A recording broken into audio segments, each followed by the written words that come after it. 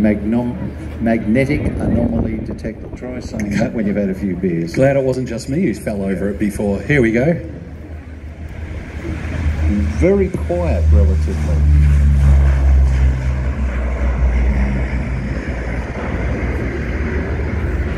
Quieter taking off just over there than it was sitting right here in front of us warming up. 4,600 shaft horsepower engines. The aircraft has an endurance of up to 15 hours and a range of about 5,600 nautical miles, or about 9,000 kilometres. So very, very useful aircraft in that particular role. Does have a bathroom, does have a kitchen, couple of bunks down the back. Quite different comparing the B versus the C in the interior down the back. Big roomy in the B with areas to load the sonobuoys and so on. Has an armament in the bomb bay. It'll take up to 20,000 pounds. It has 10 wing stations, hard points as well, where they can mount pylons.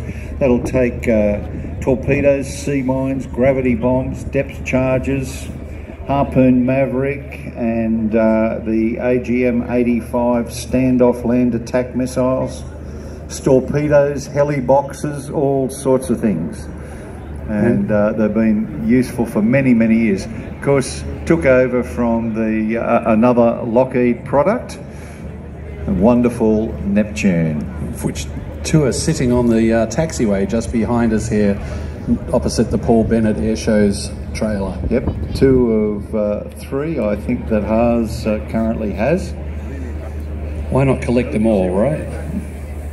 Now folks, chatting with Rowan, one of the pilots, he was saying we should see a similar display to what they put on at Edinburgh back in 2019, which means they should come in for their first pass at about 300 knots and of a max speed of 405, and then go into a right orbit, slowing right on down to about 180 knots. And that's always pretty spectacular, watching an Orion come in a flat chat and then just suddenly slow down in an orbit.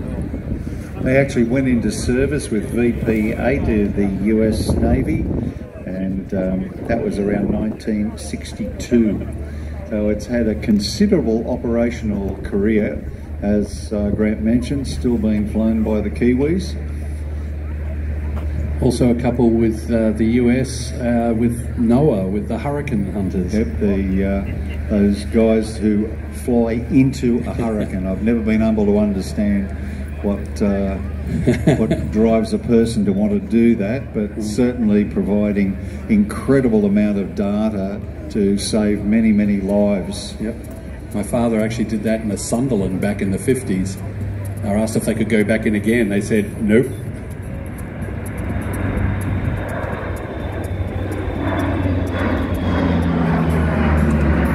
You can see a little bit of exhaust smokiness from those engines. That's very, very normal. Yep.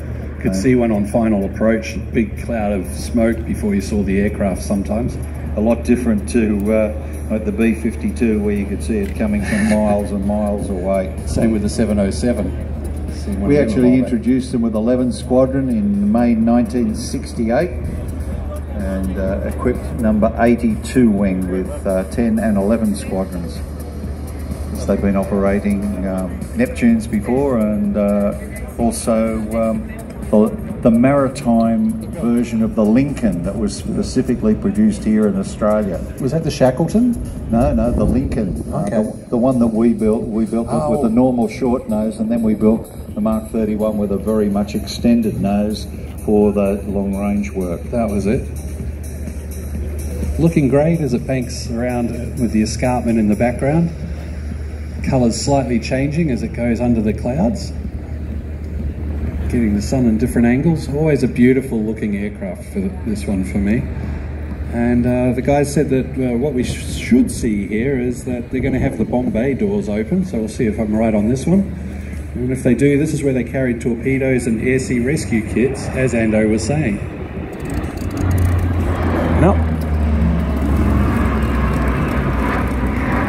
92 wing had 10 and 11 squadrons. It also had number 292 training unit and 492 squadron, which was there for all the maintenance support, and they were based over at Edinburgh in South Australia, just north of Adelaide. Well, that's the last time I trust my friend to tell me what's coming up in the show. I'll have to give them a stir after this for a couple of things now. 18 of these aircraft were converted to AP-3C specifications, and the first was delivered in 2001 with new radar, nose-mounted electro-optical infrared sensors, nav equipment, signals and electronic intelligence gathering gear. So they also did another upgrade in 2008.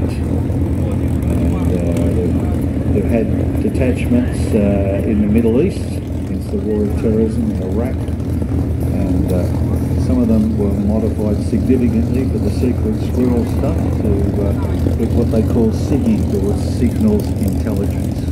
And towards the end there, they were even able to fire the Harpoon missile, and a gentleman I worked with actually had a panel for launching the Harpoon from when he worked on the Orion. I was asking him, how the hell did that? That's equipment, and then he leant over and said, from the simulator. So he was allowed to have it in the civilian role. There's one of these aircraft. You may recall Tony Bullimore round the world yacht race in the Great Southern Ocean. The craft foundered and went upside down, and it was a P3 that found him in horrendous conditions and directed an Australian Navy vessel to actually pick him up.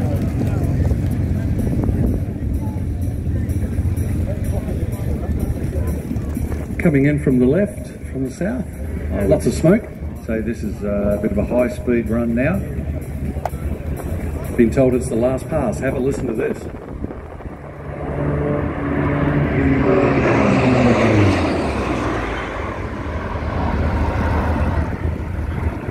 You might have seen just under the fuselage there behind the wing, there's a particular position there that had a whole lot of what looked like little doors. And that's where you dropped out the sonar buoys to pick up the signals from the submarines. Absolutely beautiful sound. Aircraft flown today by Alex Jackson and Mike Price from Haas, former P3 pilots. Again, part of the cadre of very experienced pilots down here at Haas.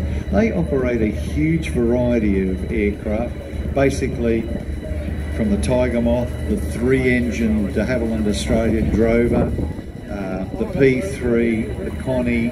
There's all manner of wondrous things, and very soon the replica of Sir Charles Kingsford Smith's Southern Cross should take back to the air. The aircraft was purchased from the South Australian government in damaged condition. Haas have done a magnificent job on repairing the wings, and they're just waiting on radios and transponders now, and we will see next year at this Wings Over the Illawarra, we'll see the Southern Cross flying. That would be great to see, because the last few that I've been here with you, you've been able to report on progress of that restoration, and also a lady who was selling a book about it, I believe. That's right. That was the very lovely Gay Taylor, daughter of P.G. Taylor. And there you go. Wonderful lady. She lives up on the north coast. She's actually a tour guide up at the Byron Bay Lighthouse. Cool. You can see the landing lights to the north on the right as the P3 is setting itself up to come on down.